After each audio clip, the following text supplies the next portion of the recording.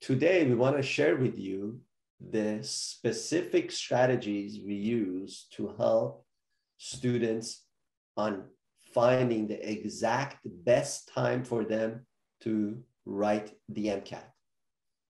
Now, how would you find out exact best time for you? That's very important. It's not about the best time for some random person that you know. It's not about the best time for your friend. It's about the best time for you. I'm going to show you a little tactic that's going to teach you exactly how to find out the precisely the day, the hour, the second you know it is time to write the test. Before I do that, I'd like to introduce myself if you haven't watched any of our videos. My name is Behrooz Momeni. I'm the CEO and founder here at BeMo. I'm joined with our content manager, Zhenya. And if you haven't watched any of these, I also want to explain how they work. This is our one question podcast.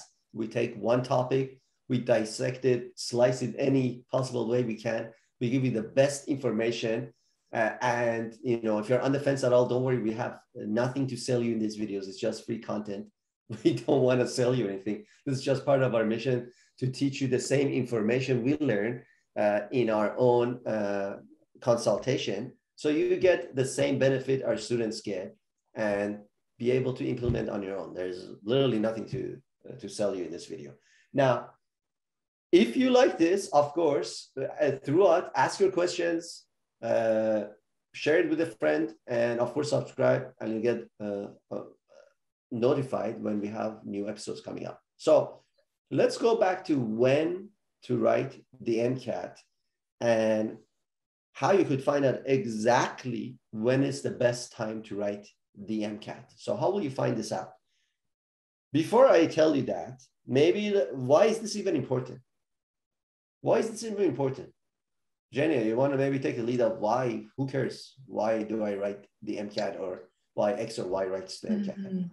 It's a really good question, because the MCAT might be one of the most intimidating aspects of the whole medical school application process. So a lot of students dread it, and not only studying for it, but actually sitting it, because ultimately the worst thing that can happen to you is that you do not do well, you do not get the score that you want to get into your chosen medical schools, and you will have to retake it.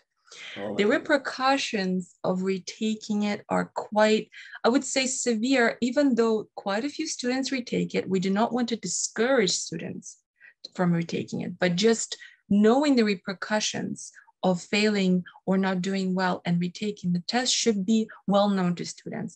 You're losing time, you are building stress, you're losing self-confidence, and most importantly, you will have to re-strategize your MCAT prep, because if it didn't work the first time, it's not going to work the second time. So it's quite a lot of pressure for students to know exactly when would be the best time to write. When are they ready? When is the best time of month, year, even day to write their test. So I think a lot of students wonder about this question, and it's really important for us to give them some tips on this. All right. So let's go to specific strategy. How can you determine this for you? Now, one is, first of all, about your own personal situation. Are you working right now, or are you in school? Most people are in school. Let's take that into consideration. If you're in school, you probably want to choose a time when school is, not in session, essentially. So during the summer months, that kind of makes more sense for most. But I'm going to argue that, that's not, from our experience, that's not what's going to get you the high score. That's just one piece of it. Okay, great. Let's just say you do that. Not that important though. So what is the best way to know? This is very simple. And today's video is going to be very short because it's so simple, and yet nobody wants to listen to this until they make a mistake, or somehow they've been convinced to do that the first time. Good for them. And as Jenya said, I have to emphasize, about 50% of people who take the MCAT, or somewhere around there, I forget the stats, so you could go look at it on AMC's website, they rewrite the test. That's crazy. Why? Half the people? Here's how to do it. You first, we discussed in another video how to create a, study plan for yourself. I'm not going to go into that. Assuming you've done that, we're going to put the link somewhere so you could go and watch this other video as well, somewhere on this video. Assuming you've done that, you have a schedule. You're going to get to the end of your schedule. And as part of your schedule, you must be writing a simulated exam every other week, if not every week. Once you start feeling that you're ready, not right away. Once you start feeling you're more or less okay, then you got to be writing it regularly. 2, these tests must be taken on the same time and day of the week, you wearing the same exact thing you plan to wear on the actual test, even having your shoes on, so that you get simulation that's as realistic as possible. So that's the second piece. The third piece is you keep doing this and keep studying and keep going over your errors. You keep reviewing. So you keep writing, let's say you're writing a test every week. The rest of the week, you're reviewing the errors. You're doing some more studying. You're going back. You're writing a different test, by the way, each time, obviously, a test you've never seen. And you keep doing that. When do you know you're ready? The minute you've had 3 independent tests, and in each of them, you got your desirable score or more. 3 independent tests, so it's not a fluke. That's why I'm asking to make sure that it's 3 times, so that you've seen different tests. For sure, it's not. And it should be, at or above your desirable score. I would obviously put my desirable score 90th percentile or above, maybe more. Leave room for margin of error and the stress of test day that might bring you down. So always aim higher so that if you don't hit it, you go lower, it's still very good. That's how you know. So what happens if you don't reach that and your exam is coming? Cancel it. Done. The end. You should not write a test when you're not there. What if, you're like, okay, it's just a month. I'm not even close. What do I do? It's my test date. I paid. Who cares you paid $300? Cancel it. It doesn't matter because, again, it's your brain trying to be consistent about something that doesn't make sense. The human's brain is just, it always loves consistency. It loves to keep its promise, even if it's to itself. So you've set a date. Now you've become committed to that date. And you're now worrying yourself in your head about $300, $400, $500. Don't do that. The medical education is going to cost you $500,000, $1 million. $500 is nothing. Cancel. You reschedule. Oh, but what if I cancel? All the other ones are booked. Who cares? Again, you're just going to waste time. It doesn't matter. You should not write the test until you have scored at least 90th percentile or above 3 times in a row in 3 independent tests. The end. How long will it take? Who cares? Will I make my test date? Who cares? What if I'm going to miss this test date? Who cares? What if I cannot apply this year? Who cares?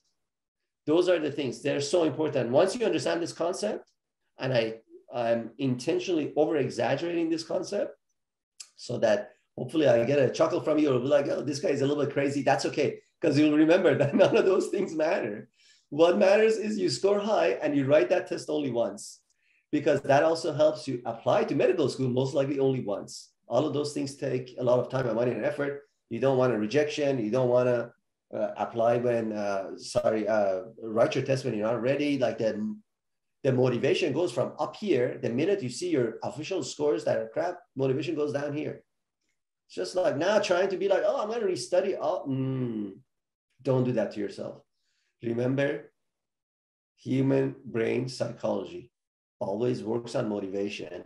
It rarely works on demotivators. Don't demotivate yourself. And of course, ignore all the haters. Don't listen to people say, oh, no, you should do that. You should do this. Don't worry about that. So that would be my sort of a thing. That's why I told you, I wasn't exaggerating when I told you, I'm going to tell you a strategy where you could find the second you could write the MCAT and get the score you want. Jenny, any final thoughts? The only thing I would add then, it's worth adding, I think, is that's why medical school applications and MCAT do require preparation. So, if your medical school application deadline is in June or July when the MCATs open, don't write the MCAT in June. That makes no sense. Just don't do it. Give yourself enough time. We've made videos on the best time to write the MCAT, to start studying for the MCAT. So do plan that ahead so that you are not only relying on that one date. So as Baruz mentioned, you can reschedule or cancel and schedule again, something like this. So do prepare. Medical school applications are not on a whim type of application. So No do way. prepare in that regard. No way. Perfect. Thanks so much for adding that. If you enjoyed this as much as we enjoyed making it for you, go ahead and share it with a friend who may benefit.